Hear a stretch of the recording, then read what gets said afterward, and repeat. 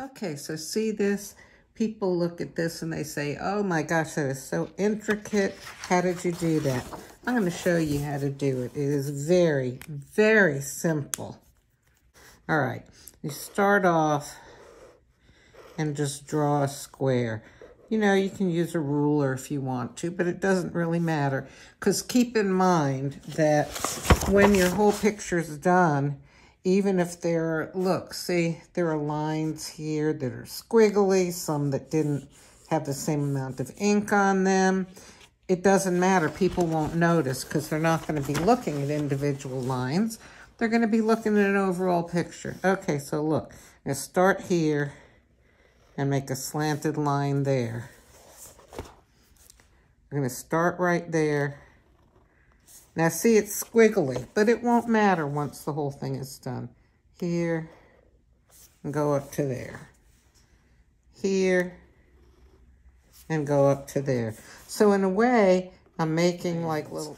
Now, I have to keep turning my book because believe it or not, I don't know what you call it, drawing dyslexia or what, but if I don't keep turning the book, I totally lose my place and I cannot figure out where I'm supposed to draw the next line from. I mean, I've tried. This is just, I don't know. It's a thing that I've got, a learning disability or whatever. But, okay, so see how I am just drawing straight lines, making a square over and over and over again. But because they're slanted, they're starting to give a little bit of an impression of a curve. Now see, I didn't do it right from the point there. I was a little off. It's not, oh, I did that again. It's not going to matter though, because you're going to look at the overall thing, as I said, not at individual lines. And if you notice, I'm not making everyone exactly the same. I mean, I could try to be really careful and do that. And some people even do this sort of design with a ruler, but I don't know. I don't have the patience. Okay, I'm going to try to not turn the book now.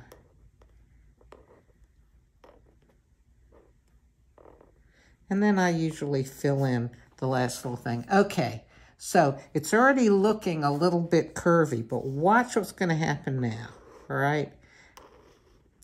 So I'm making another square. It's approximately the same size. It really doesn't matter.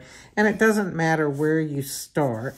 I'm just going to start like this because it's easier to, you know, it's just comfortable to hold it that way. And just watch what happens here.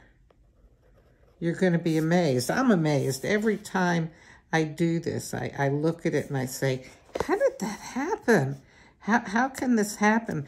Where are my original squares that I made? You're going to see why in just a second. Or maybe you're seeing it already. So by what's happening is, I can explain this, by drawing these slightly slanted lines each time,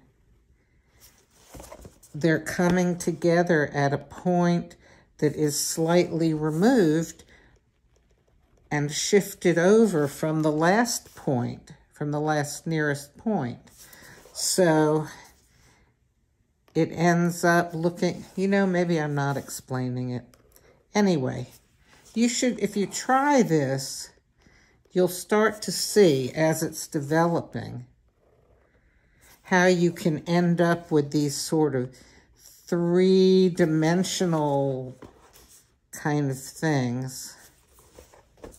Okay, bear with me. We're almost done. Okay, I'm going to try to do it without turning it. There, there, there. See, I'm making it kind of big here, but it doesn't matter. It's okay.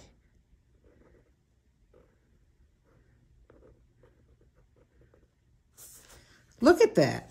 Look at how this looks like a twisted sort of a thing, right? But it's just two squares, okay? So, and then what I did on the one that I showed you in the beginning is then I did it with a triangle, Okay, and I'll just do this triangle here so you can see real quick. And it doesn't even have to have straight sides. If it has curvy sides, you know, just follow the curve when you're drawing these things. Okay, almost done here. So see that? Look at that. It looks like, you know, a sort of shell-shaped fan. So anyhow, you see, it's that simple.